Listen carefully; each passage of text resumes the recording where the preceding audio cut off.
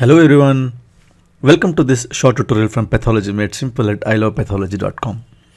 The topic which I am discussing today is pneumoconiosis. This is the part 1 of pneumoconiosis where I'll be discussing in detail about the co-workers pneumoconiosis. So this is the overview. We will see how to define pneumoconiosis and we'll understand the pathogenesis, some general principles of pathogenesis, and in detail about the co-workers pneumoconiosis, which includes the spectrum of the disease, the morphology, and the clinical features, and a bit about management. So pneumoconiosis is a term which is coined from the Greek word pneumo meaning lung and konis meaning dust. So that means we are talking about a dust disease. Okay, so pneumoconiosis was introduced in the 19th century to describe non-neoplastic lung reaction. Remember, this is a non-neoplastic lung reaction which occurs due to the inhalation of mineral dust encountered in the workplace. This was the earlier definition. But now the definition also includes diseases which are induced by chemical fumes and vapors. So pneumoconiosis is a non-neoplastic lung reaction which occurs due to inhalation of mineral dust and chemical fumes and vapors which are encountered in the workplace. So these are otherwise also referred to as occupational lung diseases. So what are all the agents which can cause lung disease? These are broadly categorized into mineral dust, which includes coal dust, silica, asbestos, beryllium, iron oxide, barium sulfate, tin oxide, and so on. Second category is the organic dust that induces hypersensitivity pneumonitis, which includes moldy hay, bagases, the bird droppings. Thirdly, the organic dust that induce asthma, which includes cotton, flax, hemp, red cedar dust. And lastly, as I told you, the chemical fumes and vapors, which includes chemicals like nitrous oxide, sulfur dioxide, ammonia, benzene, and all forms of insecticides. So these are all the various agents which can result in pneumoconiosis. So let us understand the pathogenesis, some general aspects of the pathogenesis of pneumoconiosis. The development of pneumoconiosis depends on various factors. The number one factor is the dust retention. This is the most important factor which determines the outcome of pneumoconiosis. Okay, so when I say dust retention, which is further dependent upon the amount of dust which is concentrated in the ambient air, that means we are talking about the density of the dust in the ambient air. It also depends upon the duration of exposure. The longer the exposure, the more the dust which is retained in the lungs, right? And also depends upon the effectiveness of our normal clearance mechanisms. Okay, if for any reason the normal clearance mechanism is hampered or lost, that means more and more dust particles can gain entry into the lung spaces, right? So the most important defense mechanism is your upper respiratory tract, right? The mucociliary clearance mechanism. If that is damaged, particularly in individuals who smoke, okay, smoking is an important determinant in the development of pneumoconiosis. Okay, so dust retention is the first important factor. The second one is the particle size. So pneumoconiosis depends upon the size of the particle. Particle size 1 to 5 micron meter in diameter are the most dangerous particle size, because these are the tiniest particles which can get into the terminal bronchioles as well as the alveoli. So that means it can essentially involve all parts of the lung parenchyma.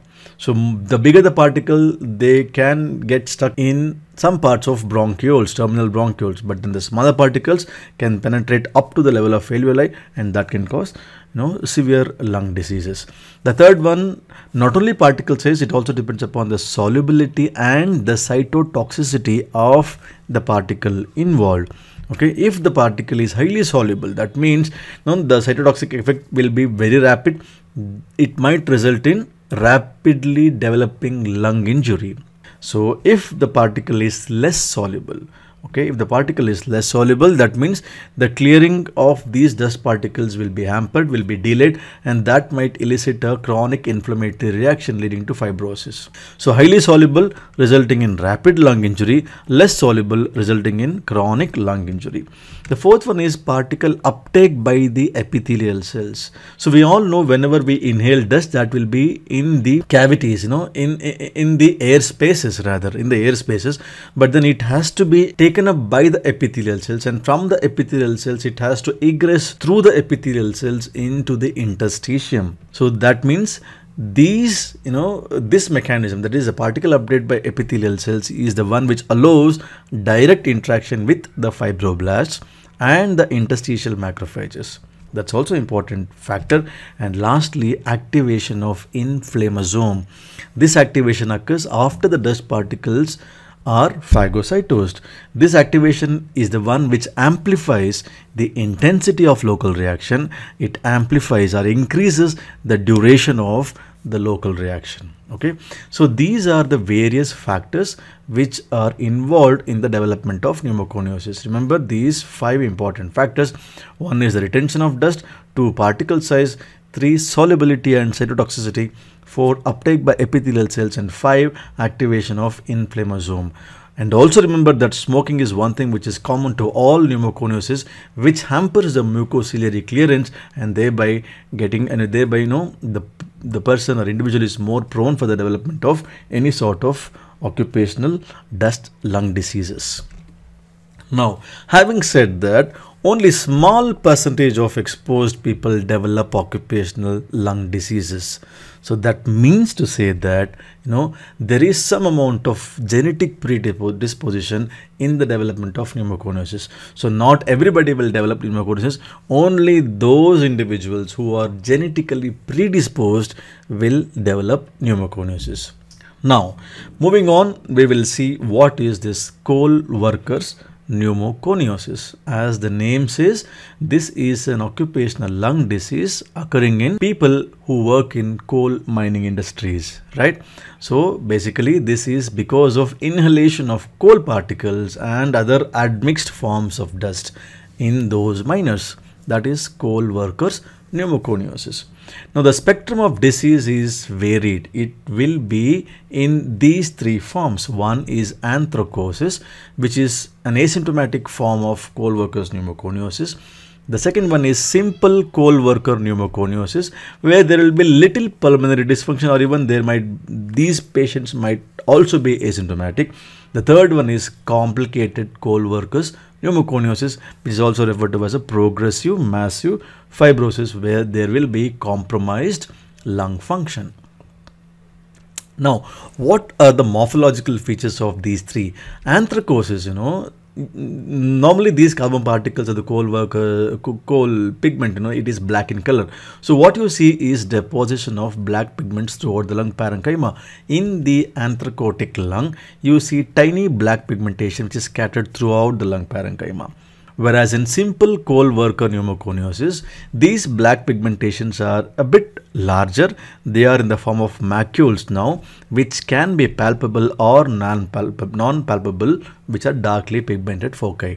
Whereas in the case of complicated coal workers pneumoconiosis, these they coalesce and then expand, which result in the formation of heavily pigmented, and these are extremely destructive fibrotic nodules. This takes many years to develop. So this will be always in the background of simple coal workers pneumoconiosis, which might take a more number of years for it to develop into a progressive massive fibrosis stage. Now, what is the microscopic features of each one of these? In the anthracosis, what we see is just the presence of pigment-laden macrophages in the interstitium. That's a simple anthracotic lung. And the second one, in simple coal workers pneumoconiosis, what you see the same deposition of black pigment, but then you do find some amount of fibrosis. The early fibrosis is what you see in simple coal workers pneumoconiosis, and this is found within and around the walls of respiratory bronchioles and the alveolar ducts. Very rarely you can encounter the nodules of fibrous tissue which are surrounded by these pigment laden macrophages, or the presence of pigment within these fibrous nodules. The last stage is the progressive massive fibrosis stage, where you find large or coarse collagen bundles which are arranged in haphazard manner interspersed with black pigment. As I said, this is a progression of disease. Here you find less of fibrosis. Here the fibrosis is more and more haphazard. Okay, you find dark pigment interspersed in between, and also you find is the presence of cicatricial type of emphysema. These air spaces are dilated because of this long standing scar or contraction because of fibrosis. That's in a presence of cicatricial emphysema with or without the presence of bullae you find in progressive massive fibrosis. Now, what are all the clinical features? Usually, cold-workers pneumoconiosis has a benign course, and the features depends upon the stage with which we are dealing with. It do not affect lung function in majority of cases, but in 10% of cases, they progress to progressive massive fibrosis or complicated cold-workers pneumoconiosis stage, which leads to increasing pulmonary dysfunction. There will be pulmonary hypertension, and also there can be presence of cor pulmonale. Now, how do you treat cold-workers pneumoconiosis? There is no cure for cold-workers pneumoconiosis. All you have to do is symptomatic treatment or supportive respiratory care. Okay, you ask the person to stop smoking if he is smoking, and you prevent the occurrence of infections in the form of vaccinations, the influenza or pneumococcal vaccination. So that's about pneumoconiosis in general, and more about cold-workers pneumoconiosis. Thank you for watching. If you have liked this video, hit the like button, do comment, don't forget to subscribe, don't forget to share. In the next part, I'll be discussing in detail about silicosis. Bye-bye.